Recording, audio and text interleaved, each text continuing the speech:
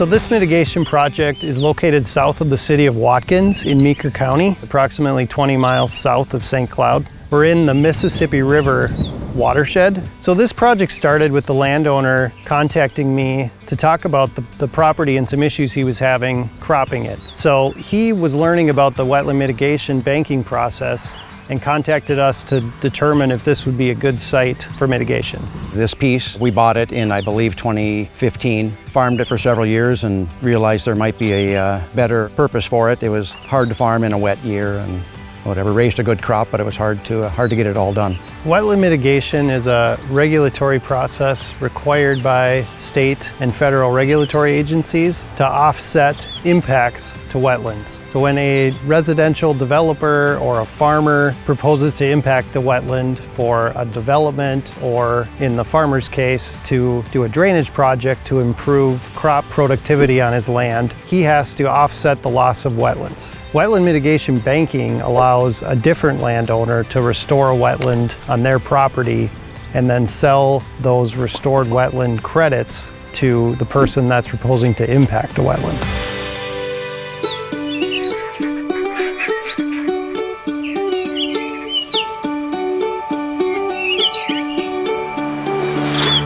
So the goal of this project was to restore historic wetland that was present on the site and would result in the establishment of wetland credits that the landowner could sell. Part of the decision process was, if we can do something that will benefit people downstream and other areas, and it's still a financial incentive for us, it was kind of like a no-brainer. Why not do it? So this project started in 2016. Over the next approximately 3 years, we worked on developing plans and then coordinating the regulatory review and ultimately the approval of those plans. Construction was completed in 2020, as well as initial seeding and vegetation establishment. And since we put it into a wetland, it's just been amazing the amount of birds and waterfall.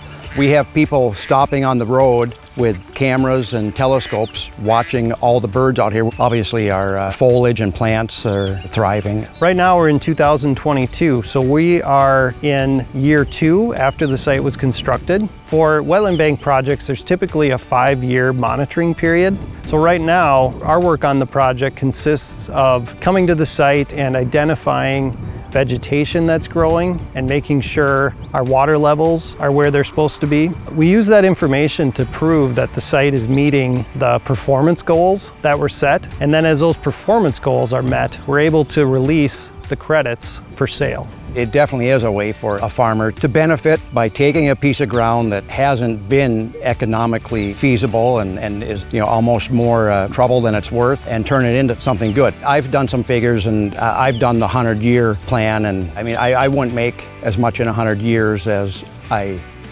plan to make on this. And then we still have the land. Wetland mitigation can really be a win-win for landowners. On one hand, the economics of it, it can allow a landowner to get some profit off an area of their property that would not be profitable. Maybe you can't crop it, or it's not buildable land. The second part is the restoration of these wetlands generally creates very high quality wildlife habitat, and the restoration of wetland functions such as flood storage, water quality improvement. These restored wetlands can really be a nice asset to a property. We've been very satisfied working with Wes Bowl and Jeff Madejek and More Engineering. Every question I've had has been answered in a suitable time and manner. I would have absolutely no reservations about recommending Wes for anybody's project.